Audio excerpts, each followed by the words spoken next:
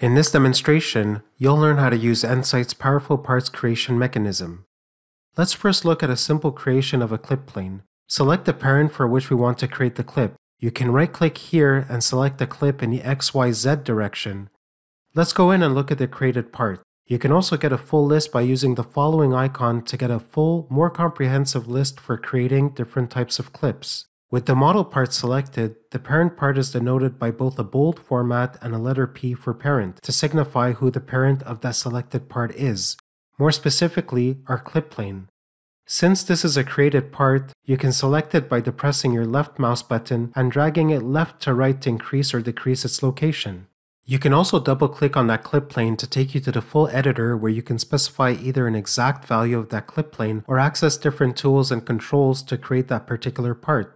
Let's say you want to have it at 6. You therefore constrain that clip to be at that exact value. We can similarly create an isosurface by right-clicking the parent and choosing Isosurface. This will prompt us for the variable to create that surface from a single value. In this case, select pressure. This will create a surface off a single value, and that value is a mid-range value by default.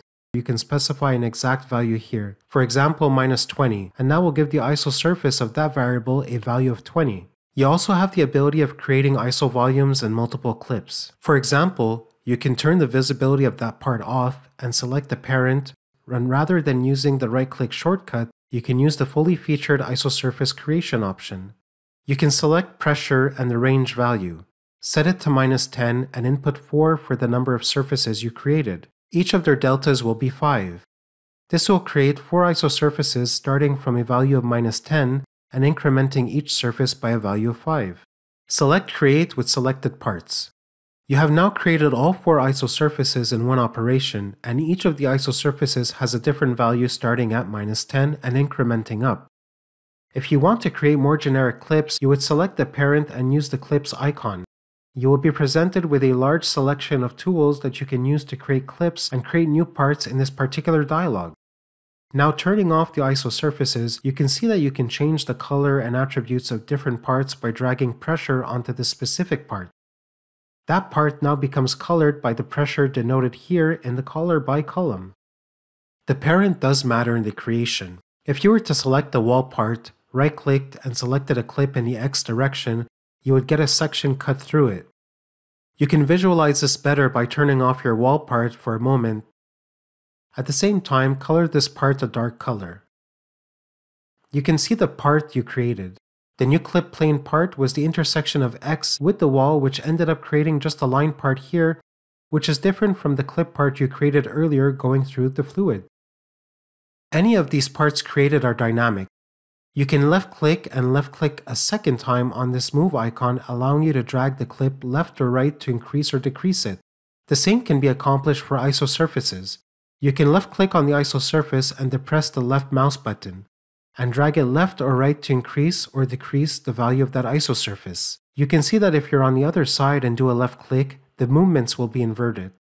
Another common creation attribute is streamlines. Streamlines are typically created from a part.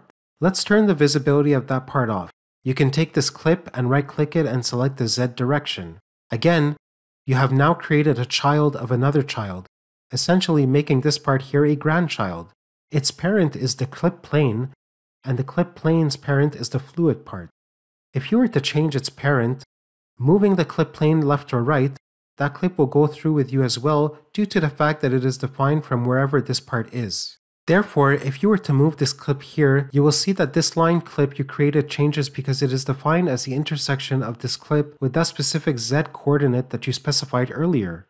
This can make the creation process useful as it allows you to build upon different parts to create the data extraction or the investigation that you need to have. You can use this line part to create the streamlines from. You are going to read streamlines from part 13, but you'll still want the streamlines to go through the fluid part. Therefore, its parent will be the fluid part. Use the streamline creation utility to do so. The velocity will be your vector variable. Type will remain a streamline and emit from a part. That part ID will be 13 with 100 emitters. As you are computing through the fluid, streamlines will go through that part. Color those streamlines by velocity by dragging the velocity vector to the particle trace part with 14 as the ID number. This will allow you to have a clearer visualization of the streamlines. You can move and adjust the shape of the legend if necessary. You now have streamlines released from that line part that go through the domain. If you were to move the parent, you'll see that those parts all update as well, and you end up having a great-grandchild in the particle trace part. This part is created and defined as the emit point from the particular line tool, which is part 13, and part 13 is defined from the clip plane part denoted by the number 6. Creating parts allows you to dive into your complex domain, both spatially and from a variable point of view, to easily extract out information to understand the flow field, the variable field, and understand the results of your simulation. This concludes our demonstration on how to use EnSight's powerful parts creation mechanism.